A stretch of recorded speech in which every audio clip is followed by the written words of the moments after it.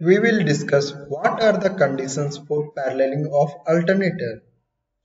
Before discussing the condition for paralleling of alternator, let us know what is paralleling of alternator.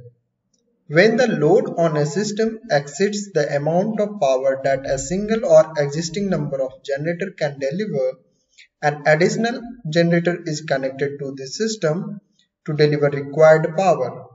This method of adding an alternator in the existing system is called parallel operation of alternators. Conditions for paralleling alternators. Condition 1. Frequency. The frequency of the generated voltage of the incoming machine must be equal to the frequency of the voltages of the bus bar. Condition 2. Phase.